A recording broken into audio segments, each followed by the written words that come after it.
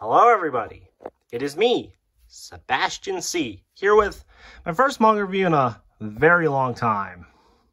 This is for Erased by Kei Sanbe.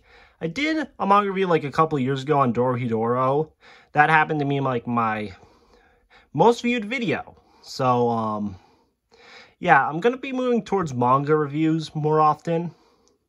Because I honestly think manga hauls are just, they're fine, but I want to do more different videos, so hopefully you can stay tuned for those.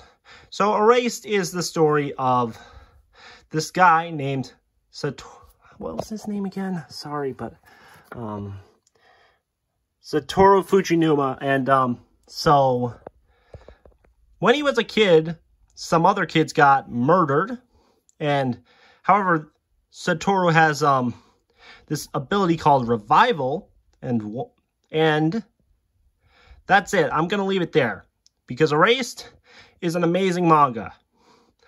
And you might know it from the anime, but I will get to that very later. So, we're going to be going over some brief departments. This is going to be a little more short, because I don't want to fill my phone storage. Yeah, I know, but whatever. Let's just do this. Okay, so the story. Erased moves at a pretty fast pace. It's only 8 volumes. And they're collected in these really big omnibuses. And I think the story has a pretty good pace. It does move pretty fast, but it is a really good story that I think was also well done in the anime, but we'll get to that later, so stay tuned. The art. I'm only going to go through art from the first volume. The art's fine. It never really improves, though, but the art is serviceable. It's not the best art there is, but it's serviceable. It's serviceable. The writing is amazing. That's all I'm going to put it there. And let's get to the adaptation. I know we're getting fast here, but I already told you the reason why. But anyways. The anime adaptation, many people, including me, discovered Erased from that 2016 anime.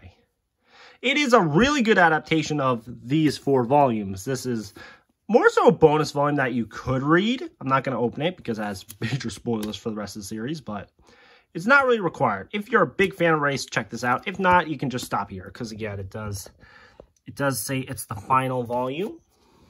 But, yeah, not going any further into that. The anime adaptation is really good. It's a very faithful adaptation for these 2 volumes and most of this. 4 does take some liberties, and one of the biggest problems with the Erased anime that people say is the ending. People overstate that the ending was hot garbage, but it wasn't that bad. The manga definitely had a better ending, but I think people overstated the quality of the ending. I thought it was pretty good. Not great, but not as bad as people said it was. I was like, okay, it's a good ending, but it's not the worst ending. Like, God, guys, you can make much worse endings. Hellsing 2001, anybody? Anyways, despite that, the brief, going on to its own thing, the anime is a really good adaptation, and I think fans of the manga should check it out, or if you want to get an idea of what Erased is like, check it out. I have not seen the live-action movie or series. I've heard the movie's bad, but the series is actually pretty good. It actually gets to the end of the manga. So, okay. But overall, I give Erased a 9 out of 10 with a definite recommend. Check it out. Yen Press has these beautiful hardcover omnibuses.